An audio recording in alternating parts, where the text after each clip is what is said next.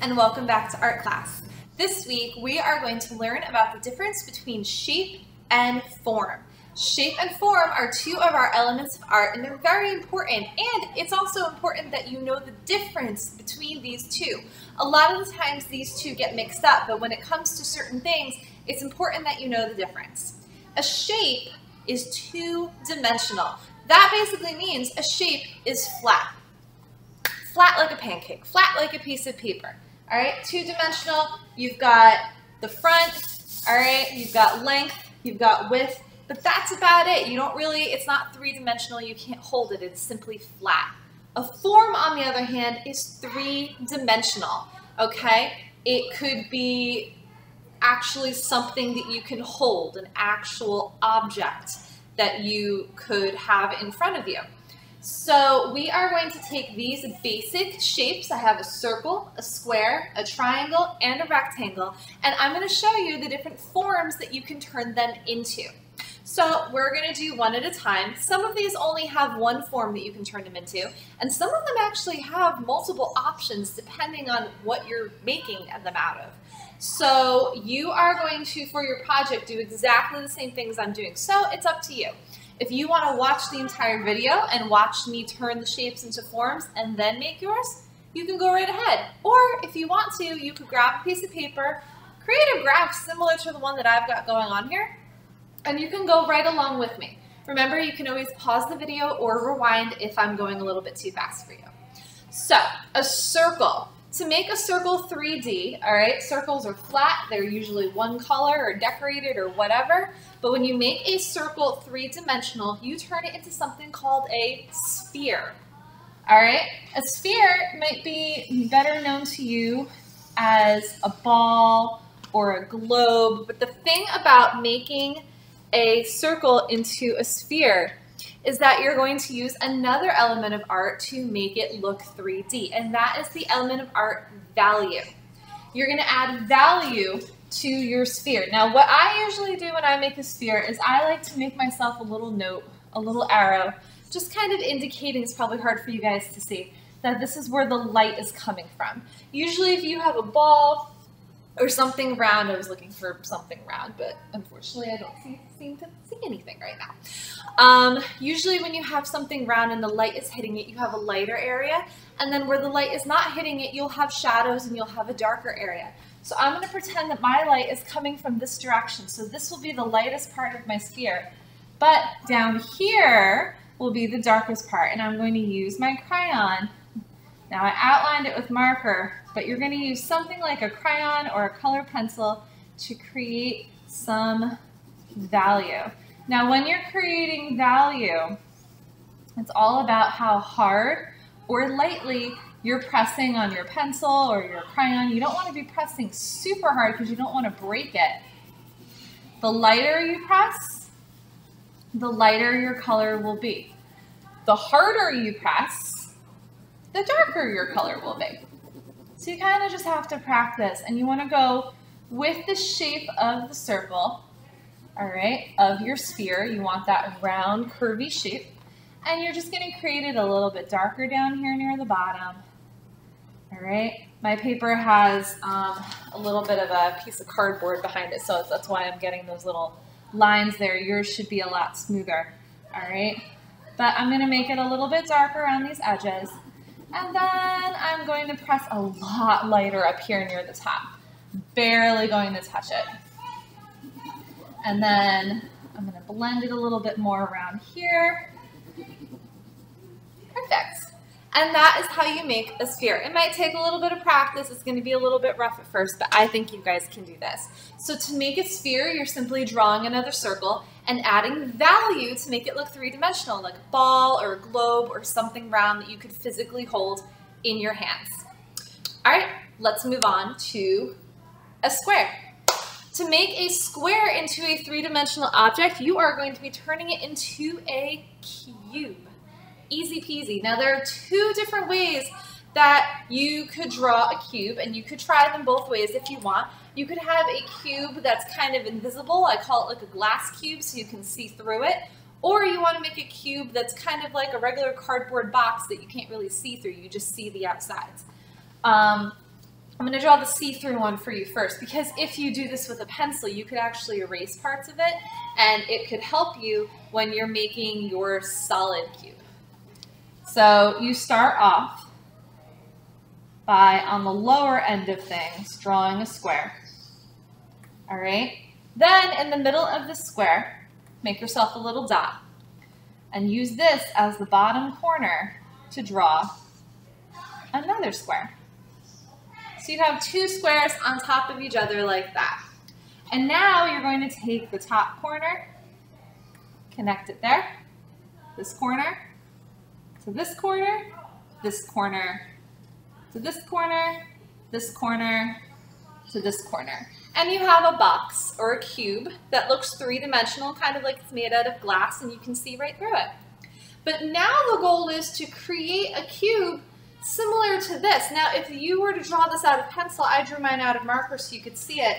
If I were to draw this out of pencil and erase all of the lines that were in this front square right here, and also erase this little line right here, and this little line right here, then I would have a solid cube. I would have to leave this one here because that's that corner of the box.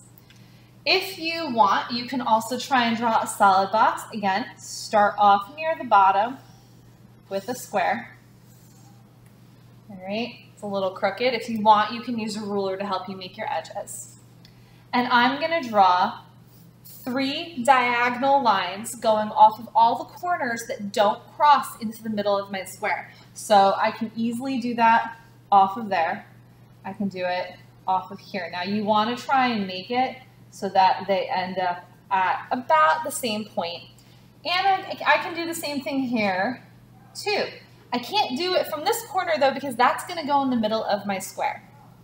Then I just have to draw parallel lines there and a parallel line going down. Remember, parallel lines are 2 lines that never ever cross. They run side by side. One can't be tilted because eventually those 2 lines would come together. Parallel lines are perfectly straight, and no matter where they go, they will never cross. So you have parallel lines on either side, and you can create a 3D cube. You can also feel free to add a little bit of value to these cubes if you want. Try it out. Make a couple of one side dark, one side medium, one side light, and kind of just play around with it a little bit. But you would take a flat square and turn it into a 3D cube. We're going to write that here. Cube. And I forgot to write sphere up here. Sphere is actually S-P-H-E-R-E. So it's not spear, it has the H in there. So it kind of sounds like an F noise. So it's sphere. Kind of like sphere. Fear, but with an S in the beginning. Sphere. So you have a circle becomes a sphere, and a square becomes a cube. All right, we have 2 more shapes that we need to turn into 3-dimensional forms. The first one is a triangle. Now, there are actually 3 things that you can turn a triangle into depending on where you draw the lines to make it 3-dimensional. Now, the first thing that you can turn a triangle into is you can turn it into a triangular prism. Or I like to think of a triangular prism as more of like a tent shape. Like if you're going camping and you were going camping in a tent, you would be in a triangular prism. So you're going to start off with the triangle. I'm going to draw it down here at the bottom. And I'm going to draw 2 diagonal lines that go off of my triangle. I can't draw 3 because I can't have one that goes off of this corner because it would cut in the middle of my triangle. But I can do a diagonal line here and one here. It almost kind of looks like the triangle is waving, like if he had a little arm and he was saying, hey. All right, and then I'm going to draw another one that's parallel to this line. And now I'm going to draw one more line that's parallel to here to connect these 2 together. And there you go. Easy. Triangular prism. Kind of sort of looks like a tent that you would pitch if you were going camping. Camping. So that is a triangular prism.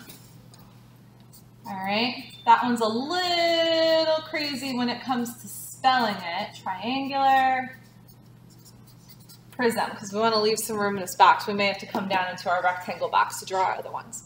You can also turn a triangle into a pyramid. And this is how you do that. Start off with a triangle, always starting off with the basic shape, and then you're adding to it to make it look three-dimensional. To turn it into a pyramid, you're actually going to, again, draw that little line, kind of like the triangle saying, hey, and putting up its hand and waving at you. And then all you're going to do, instead of having this line across the top here, you're going to draw a line that goes from the top point down to that line. There you go. Easy pyramid. So this is a pyramid. Kind of like the ones that you could see if you were to take a little field trip to Egypt. Now the last thing that we can turn a triangle into is if instead of on the bottom, a pyramid or a triangular prism, if we were to look at the bottoms of these two, the pyramid would have a square bottom and the triangular prism would have a rectangular bottom. So the bottoms would look like a rectangle or a square. But if we were to give a triangle a round bottom, it would turn it into yet another three-dimensional form. So think about it. If I were to give this triangle a circular bottom to it, it could turn it into a, feel free to yell it out if you know it, a cone. All right? Usually you think of a cone as flipped the opposite direction, kind of like an ice cream cone. But we're going to draw the cone two different directions. Again, if you start off with a triangle, the key is, though, is that you don't want to draw the bottom of the triangle. This is what turns it into a cone. Simply give it a rounded bottom.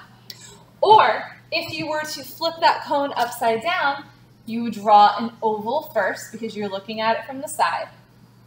And then here is your triangle. So you have a cone. Another thing that you can do to your cone to help make it look more three-dimensional is take something blendable like a colored pencil or a crayon and add a little bit of value. And you would want to make it dark on one side and then blend it to pretty light on the other. Kind of like that. So you can take your cone and add a little bit of value to it if you want to play around with it. You can add value to all of these. If you make one side dark, one side light, it'll help make them look more three-dimensional. So that is your triangle. You can turn it into a cone, a pyramid, or a triangular prism depending on what you need and what you decide to draw. All right, our last shape is a rectangle, and you can turn a rectangle into two different things, again, depending on the shape that you put on the two shorter ends. Because remember, a rectangle has two long sides and two short sides, and depending on what you put on these short sides, you can end up with one of two different forms. The first one is pretty easy. It's very similar to the way that we drew our cube, and you would start off with your rectangle.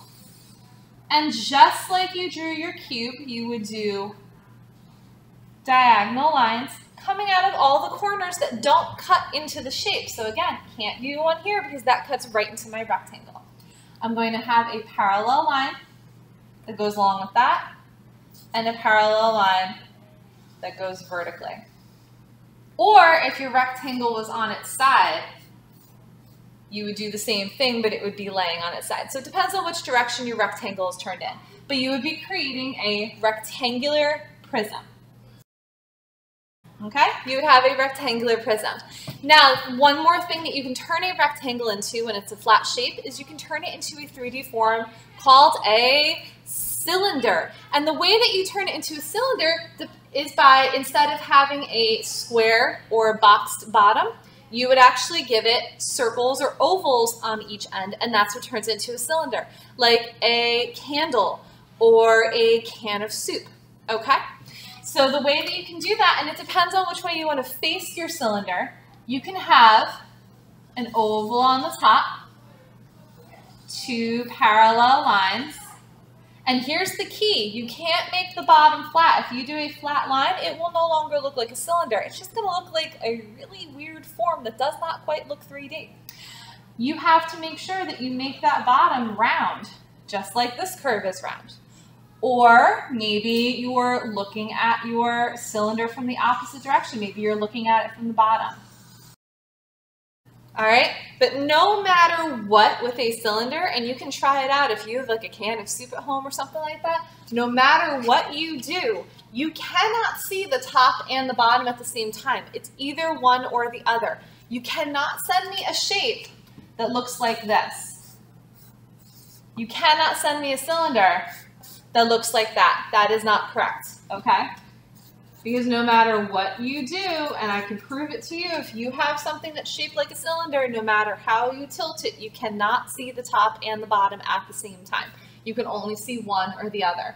And again, all of these forms, you could take a crayon or a colored pencil and you can show value to make them look even more three-dimensional. They already look pretty three-dimensional after we've already drawn them, but I can promise you that if you take the time to add a little bit of value, make it dark on one side, and then make it light on the other, it makes the figures look even more three-dimensional.